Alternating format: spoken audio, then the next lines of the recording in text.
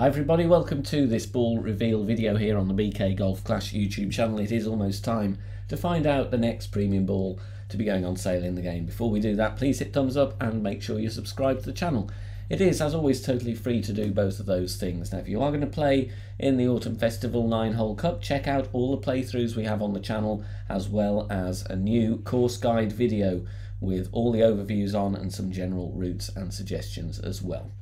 Right, here is the next ball. It is the Sky Lantern ball. It is on screen right now. And we have Power 5 on this one.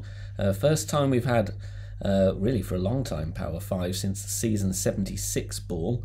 Of course, that equates in old money to 2.5 power, not as in the old Berserker. So Power 5, side spin 7. That is 3.5 bars of side spin per side. You have win 10, that is as good as it gets, and you have some precision here, precision boost 7. So this is a very nice all-round tournament ball. You're going to have use for this on par 3s, as well as par 4s and 5s with win 10 and precision 7.